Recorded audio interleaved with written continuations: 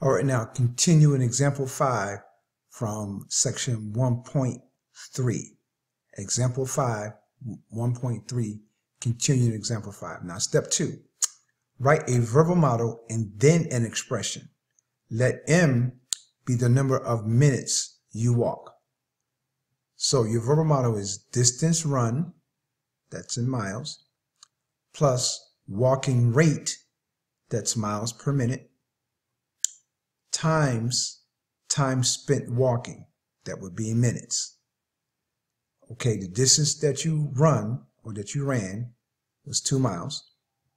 You determined that your rate was 0.06, and at the time you spent walking, we're going to use the variable M.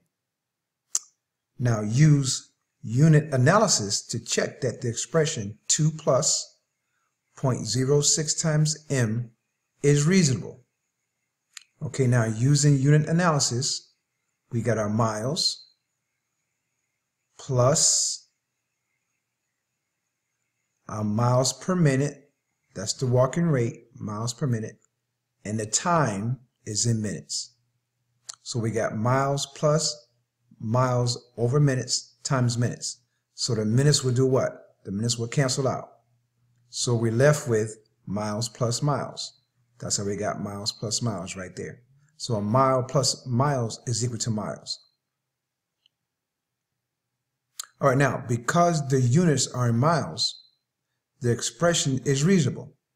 So step 3, evaluate the expression when M, that's your time, is equal to 20. So you got 2 plus 0.06 times 20, and when you multiply that out, it's going to come out to be 3.2.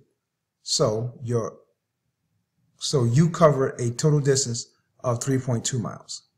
You covered a total distance of 3.2 miles. Okay, now you expect the answer to be a distance in miles. You can use unit analysis, also called dimensional analysis, to check that the expression produces an answer in miles. And that's what we just showed right here.